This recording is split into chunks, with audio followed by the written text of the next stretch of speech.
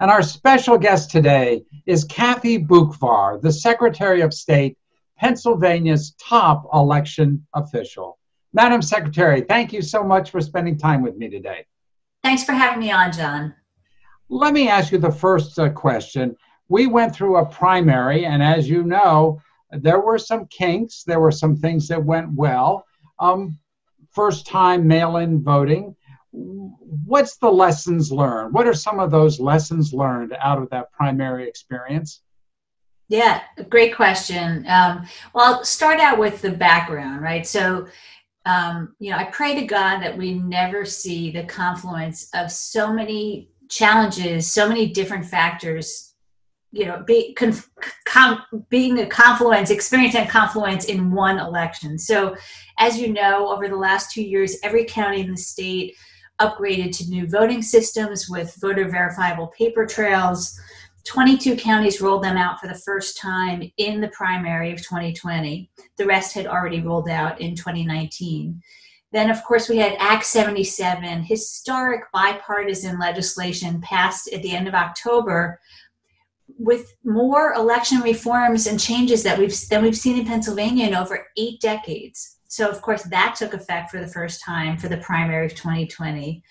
Then what nobody saw coming, of course, was a global pandemic that caused a tremendous number of, restrictions and upheaval.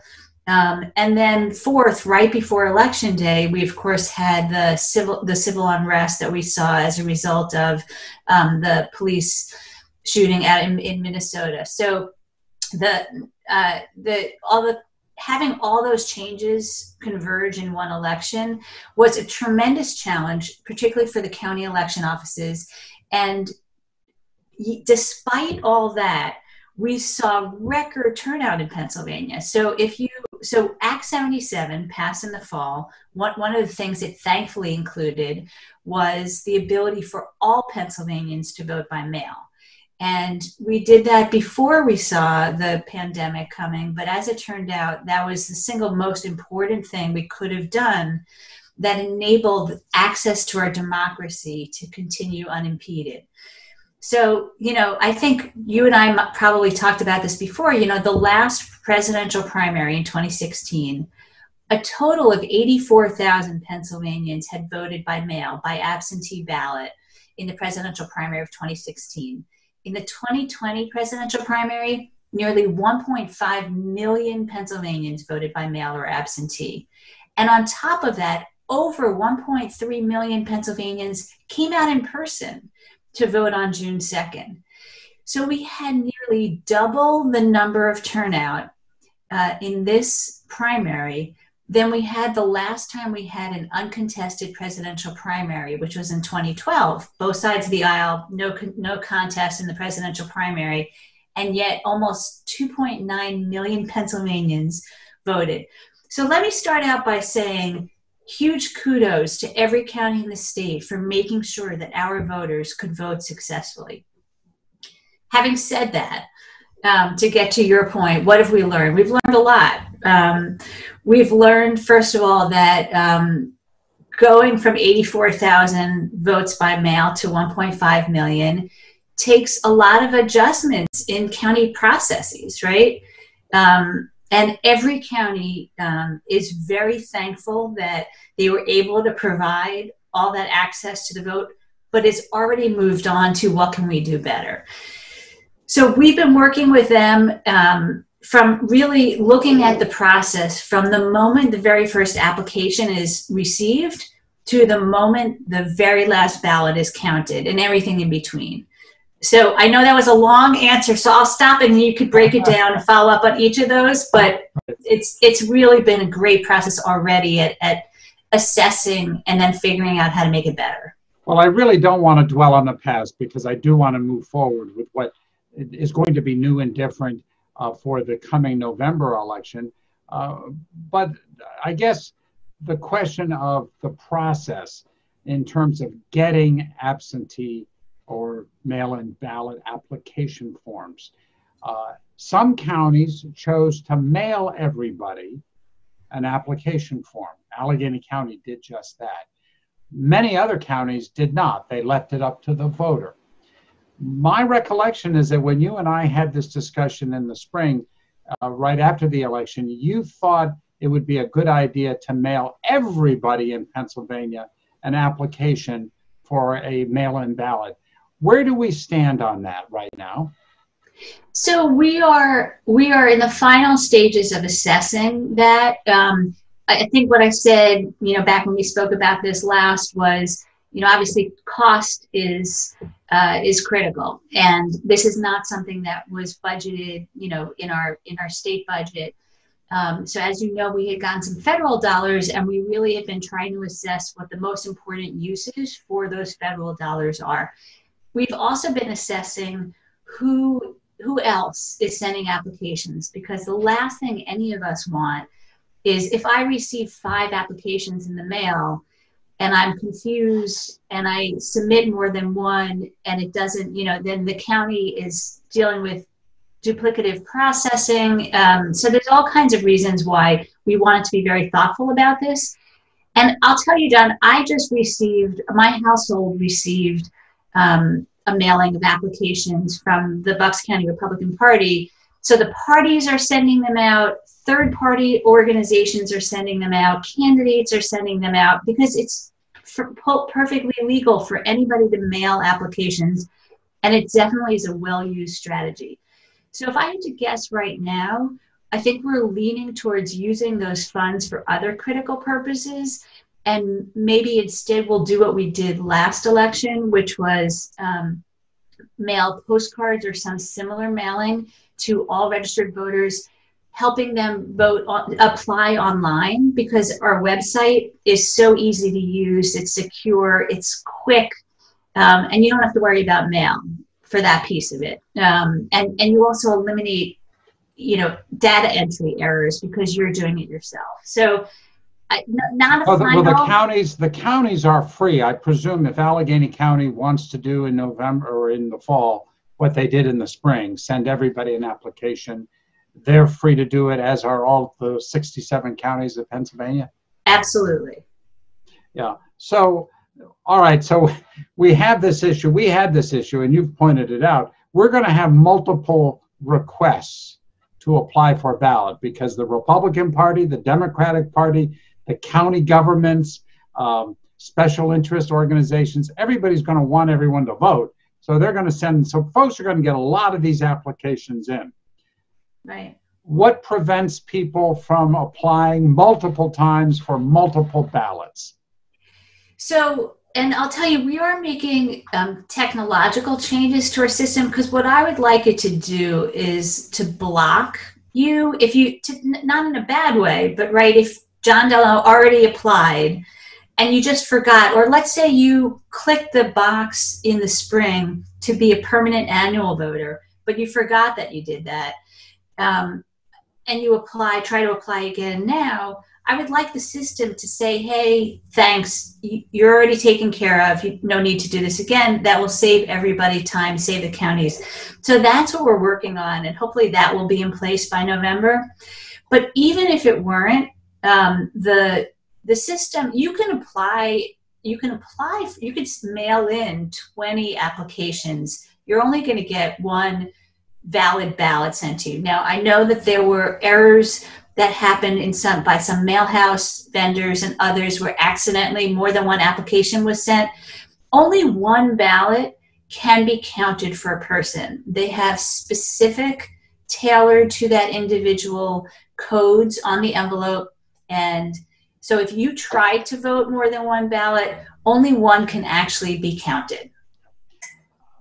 Well, that's helpful to know. And I think, frankly, the idea of technology blocking multiple applications makes very good sense. Do you think you're going to have that in place by this fall? I do. I very much hope so. And I believe that it will be able to happen.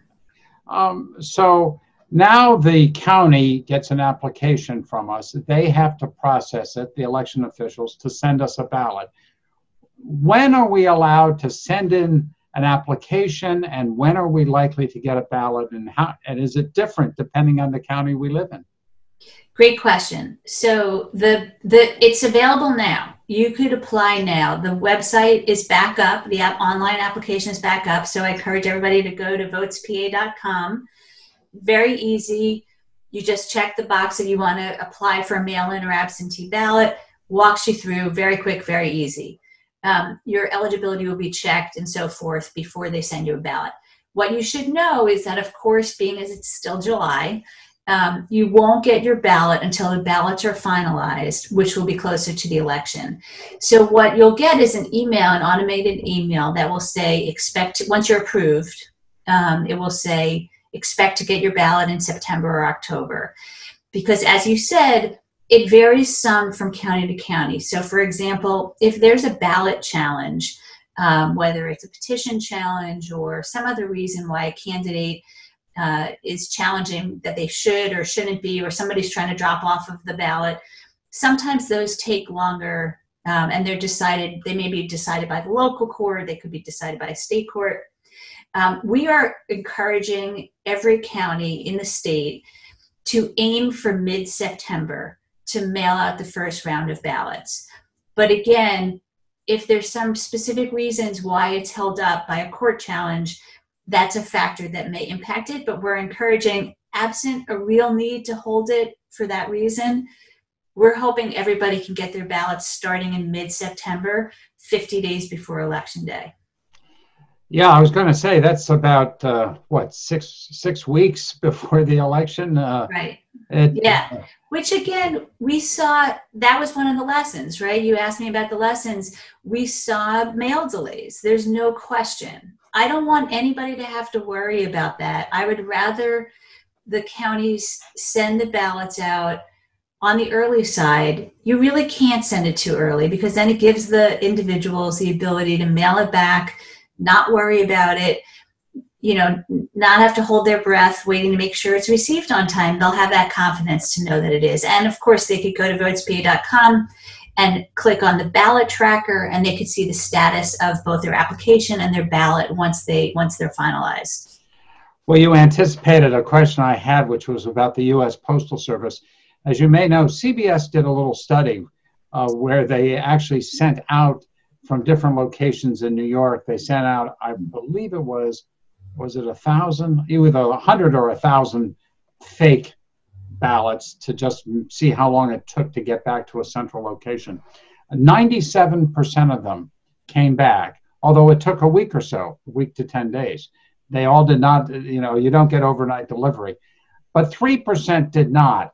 In a close election, as you know, having you yourself been a candidate once upon a time, 3% in a close election is a huge number of ballots to be lost in the process. Do we have any evidence of lost ballots in the primary? And what can we do about it going forward in the November election? Yeah, no, it's a great question.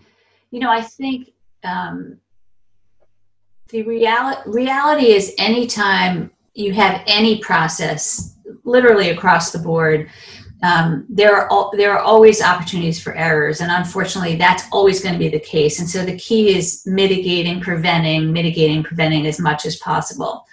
So I think the sending out the ballots earlier is a huge mitigation effort to make sure, so if somebody doesn't get their ballot, they have time to follow up. The later in the process you're doing that, the more likely you're going to run out of time. But then there's also quality control processes, of course. So that's one of the things that we're really working on with the counties as well, is making sure that whether they do their processing in-house or whether they hire a mail vendor, there were stories I'm sure you're aware of errors being made in the ballot, either the wrong party ballot going out or the wrong address. And again, you almost are never in any realm going to have zero error. So the key is reducing it to as close to zero as possible. So I think the combination of, allowing the counties to have enough funding that they can hire the staff that they need, that they can implement the best practices, the chain of custody, the quality control operations, and sending it out as early as possible. That combination, every county is working on right now. And I guess, of course, if you're really worried about the U.S. Postal Service, you can always hand deliver your ballot. Absolutely. Or you can vote in person. Exactly. Thank you for bringing that up. It's true. So if for people, there were people that emailed me, in the days leading up to the election that said, I never got my ballot. And, when obviously the first plan of action was for them to call the county and find out the status. But if they couldn't, and of course we had, all the office closures, which was an additional challenge. But, we believe very strongly at the voting choices in Pennsylvania. So you always will have the opportunity. I really at no point wanted to see us go to a situation where we were saying everybody had to vote by mail. We wanted to make sure that every person could go in person. And even if you've applied for a ballot by mail, you can still vote by provisional ballot in your polling place on Election Day, and that will continue. Let me ask you this question, Madam Secretary. Suppose I vote by mail. I've cast my ballot in mid-September, but then we have 3 presidential debates. I learn some more information and I say, I'm not so sure I did the right thing. I want to cancel that vote and vote in person on November 3rd. Can we do that in Pennsylvania? You cannot. So in Pennsylvania, because of the secrecy of the ballot required by our Constitution, which I very much support, there's not a tracker on your ballot. So there's a tracker on the envelope. So I should say, if you, it could be if you did it early enough, before it was pre-canvass, before the ballot was, checked, and removed from the envelope. And this gets into, you're probably going to ask about where the legislature may go with pre-canvassing allowances if we have any changes. If you did it early enough, you might be able to cancel your ballot. But in some other states where they have a identifying code on the actual ballot, they allow you to go and actually they could find your ballot and pull it and, void it. We don't have that in Pennsylvania. And frankly, I don't think we should. I hear the concern about wanting to be able to change your mind, but I honestly think secrecy of the ballot is probably more important. So the bottom line is that once you vote, you voted and you can't really reverse it. Correct. And then let me move on finally, well, not finally, but I wanted to ask you, you referenced funding because there's no question that these election departments, and they do stellar work, and I've interviewed all our election directors around this region, and to a person, I think they're very good people, and they're trying really hard to have fair and secure elections. But we also know that they are short-staffed, particularly because of the mail-in ballots. And that often led to them not even counting the ballots until the Wednesday after the election. Is there additional funding available to county elections departments to hire more people? What are your concerns in that area? So yes, and I'll, of course, last night we saw the news of the first round of, there's more federal dollars being contemplated, but the first round of the, what's it called, the HEALS Act, I think that was introduced yesterday. That's what the Republicans called their bill. Right. So they did not include additional elections money, but we did. But there is a fair amount of optimism that that's just a starting point and that after negotiations, there'll be more federal dollars that come to elections. So fingers crossed. I've been advocating very, very strongly to the federal government. The National Association for Secretaries of State has been advocating to really urge that never has it been so critical as right now to make sure that counties have this extra funding to keep us all safe while not impeding our access to democracy. So knock on wood, we'll have even more money. And if we get more money, I intend to give the lion's share of it directly to the counties because that's where the greatest need is. However, if we don't get more money, we did get 2 federal pots of dollars over the last 6 months. And we allocated $13 million of that directly to the counties. both of these pots of money, it was $6 million from one pot, $7 million from the other, both of them can be used for hiring staff, buying equipment, and other needs related to mail-in voting. So a lot of the counties are doing that, and are upping their staff, putting out, RFPs for equipment, all kind, third-party mailhouse vendors. The dollars can be used for all that. So that's available. And in addition, the bond that was authorized under Act 77, the $90 million, though that cannot go towards staffing nor mail-in voting, it does go towards equipment. So if they need extra high-speed, high-capacity scanners in order to account for the volume of mail-in voting, that can be covered by that $90 million bond. So we have 3 different pots of money, and we're just trying to make sure that every county understands that there's a wide scope of uses for these funds, and this is the time to use them.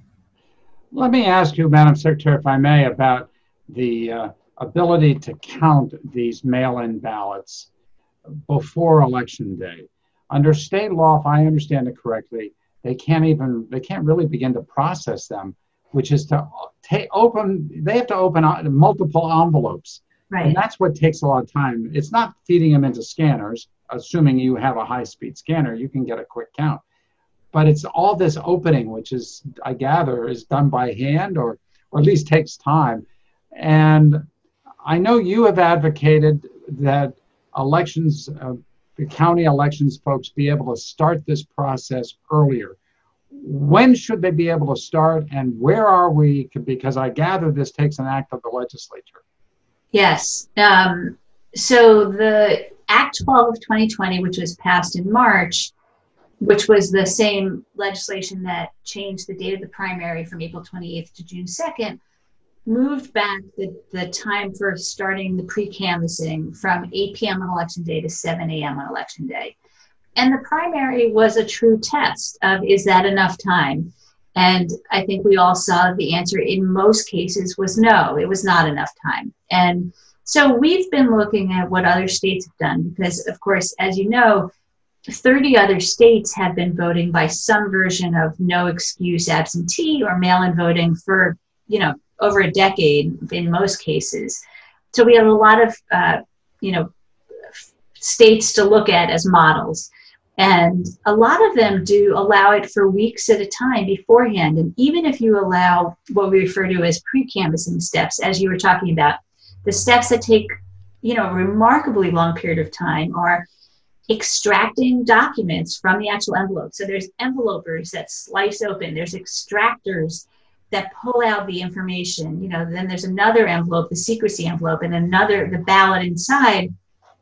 So there's a lot of different phases of the process, but ultimately it's, of course, the humans that need to transition from one thing to the next and then ultimately, feed it through the scanner. So you could do 3/4 or 4/5 of the process before Election Day. And even if you don't count the votes, because that's really, I would say if there's any concerns or hesitations, people are afraid that somebody's going to release the result of the election. First of all, there's fines and there's, criminal penalties to do things like that. You could, make sure that those kinds of things are enforced. However, you could also just save that part till Election Day and do everything else before. So we're advocating for 3 weeks. That's what we've been asking the legislature to do. Counties can have a county, obviously, what you might need to do in Tioga County is different than what you do in Allegheny County. So Allegheny County could have 3 public meetings in each of the weeks leading up to Election Day, take care of their 200,000 ballots received before Election Day. Tioga County may only need 1 meeting to take care of their ballots. And then we can find ourselves on Election Day only having to count or canvass the ones that are most recently received. Right. So that would be a great solution. As you mentioned, nonpartisan, bipartisan. It should be non-controversial. We just need to have the legislature hopefully understand this is a critical need now. And they are not back in session, I don't believe, until when? Mid-September? Or are they going to be back before then? I think that's right. I think that's the plan, but they have been adding days and weeks here and there, as from random things. And we did just have a Zoom roundtable on elections issues last week. Every county, as well as the Department of State, strongly advocated for this change. So, if they are, if they share our drive to get this done, there's no question it could get done in time. In your view, Madam Secretary, that change is necessary in order to have a vote result on election night? Correct. I mean, it really comes down to that. Do we want to know how Pennsylvania voted late on November 3rd or very early November 4th? Or do we want to wait weeks and weeks and weeks like they had to do in Philadelphia? And, and I do think, John, that the changes that the counties are making to add equipment, add staffing, and learn those lessons from the primary are going to allow things to happen more quickly, even without that legislation. But, when I get asked, will we or will we know, it within a day or so, the answer really comes down to, is that legislation passed? And there's really no reason for it not to be. Just a couple more questions, Madam Secretary. Thank you again for all your time. This has been very informative.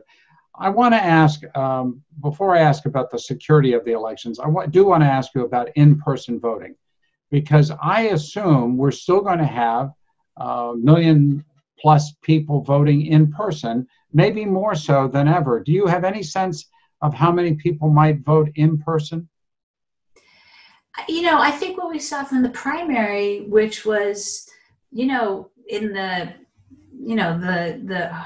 hardest time of the pandemic, hopefully we won't get back to that point in November.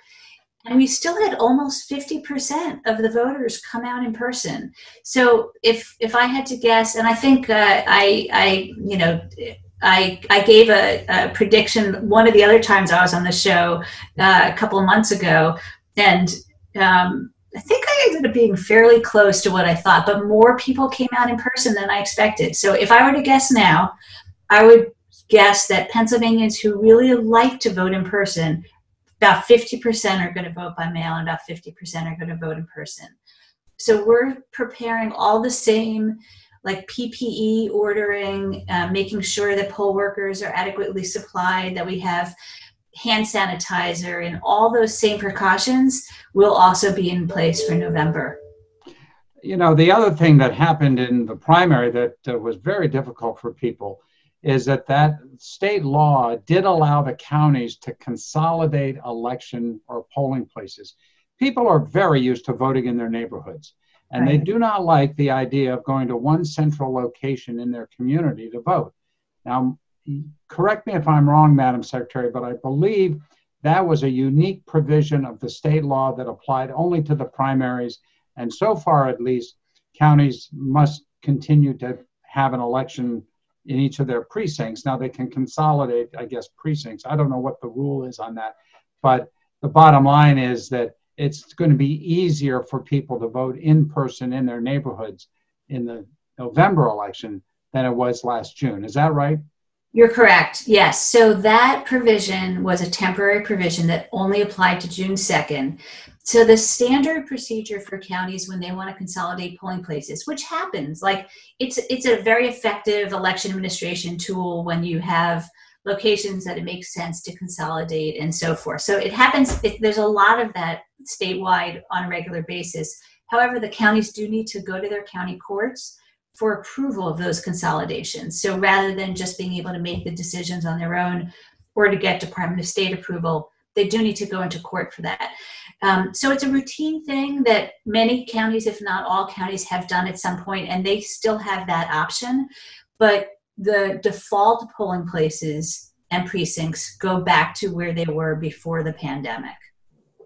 Yeah, it's an important point because you can imagine certain political people wanting to make it harder for certain kinds of people to vote by restricting the number of polling areas in one part of a county and making it easier in another part of the county. So it really, I mean, it really needs to be carefully watched over. Is that a function of your department as well? Would you speak out on that? So we help work with, like, if the counties have questions about how to assess their different options, we work with them on all of that. But ultimately, a court would help assess those. So, years and years ago, I was involved in a community. There was a polling place being moved from where it had been for years in a particular, residential community where it was with a large community of color who were largely not with cars. So they were used to being able to walk to their polling place, and that county had moved that polling place out of that community. So with the court procedure, it allows a community to petition to say, we disagree with what you're doing. Here's why you should consider these other factors. And so it's a more fleshed out process, which I think, again, in a normal non-pandemic situation, is the right way to go about it. So we're going to have to balance, and it will be with the legislature, of course, where we are as we get closer to election day, to see whether some measures are needed beyond that, or whether that process takes care of what we need. Final question, Madam Secretary. I want to come back to security issues, because as you know, President Trump has been quite vocal about his fears and concerns about mail-in paper ballots. And at the same time, we hear concerns from many Democrats about foreign Russian interference in our election process. Are these security concerns legitimate? What is Pennsylvania doing to make sure that only one ballot per eligible individual and that every ballot gets counted properly? Yeah, great question. And I want everybody to know that even with all the other challenges that we've had to deal with, election security protections never stopped in Pennsylvania. So we have continued, Pennsylvania has had incredibly strong foundations for election security for years. But even in the 2.5 years or so that I've been with the administration, it has continued to grow enormously. So they're valid. So to your second question first, they're absolutely valid things to think about, prepare for, and protect. And I have to say that's exactly what we've been doing in Pennsylvania. And some of those dollars that we got from the federal government is also going into the counties to help strengthen every component piece of our election system, from the machine itself to the voter registration system and everything in between. So that's very strong. Plus, we have incredibly strong local, state, and federal partnerships in Pennsylvania. Yeah, so let me ask you about that, because I know that if you have paper ballots and no connection to the internet, that actually helps to secure the system. And the new systems that we're using they're not connected to the internet in any way. Is that right? Correct. And they all have a paper trail, right? So it's completely auditable. And in fact, we're doing a pilot of a statewide audit in early to mid-August to test out, to confirm that the outcome of the presidential primary elections were correct. So this is just a pilot to sort of test it, but we've never done this at the statewide level before, and we're doing that in August. So stay tuned for more on that. But the ability to know, like, for example, you've seen the news that some years ago, I think many years ago, there was some poll worker that just got prosecuted for, plugging some extra votes into a machine. With electronic machines, there was not a separate independent paper trail to compare those notes, right? Now there is. So you could plug... well, first of all, you need the physical paper in most counties to actually feed through the scanner.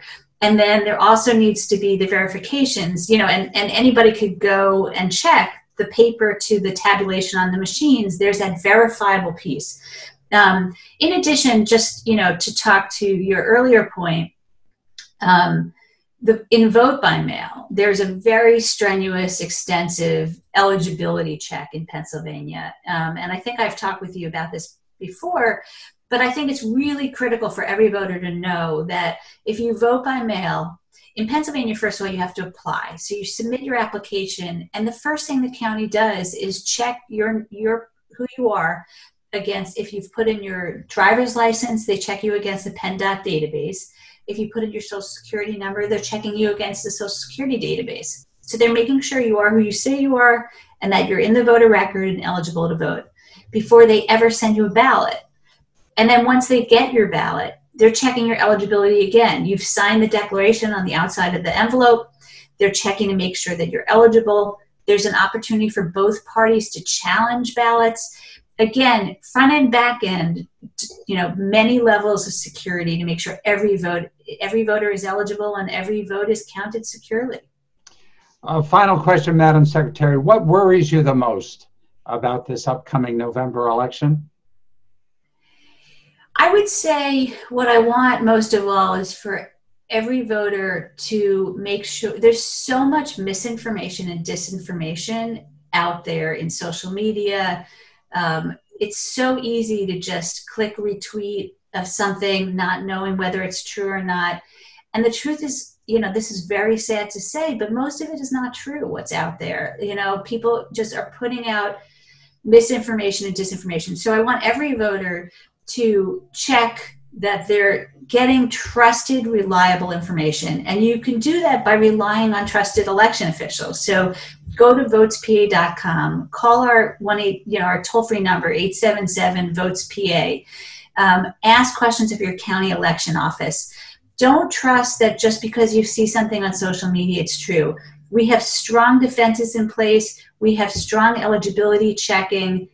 Every voter in Pennsylvania, I want to make sure feels confident that your vote will be cast and counted securely and accurately. Well, Kathy Boockvar, Pennsylvania's Secretary of State, our top election official, thank you so much for all your time today. We really appreciate it. Lots of good information for people to get. Thank you again. And thank you. Really appreciate your coverage of all these important issues.